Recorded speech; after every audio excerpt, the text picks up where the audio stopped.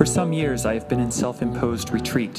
Having moved away from my evangelical upbringing and its disdain for social justice, I have been uncertain where to put my feet, how I can participate in justice today.